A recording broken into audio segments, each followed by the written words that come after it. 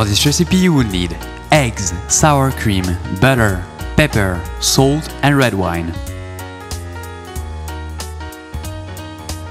First, line your ramekin with butter. Secondly, put your salt and pepper in the bottom of the ramekin.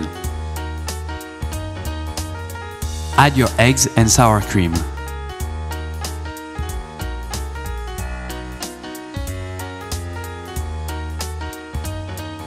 Cook your Oeuf cocotte in a bain-marie until the egg whites are seized.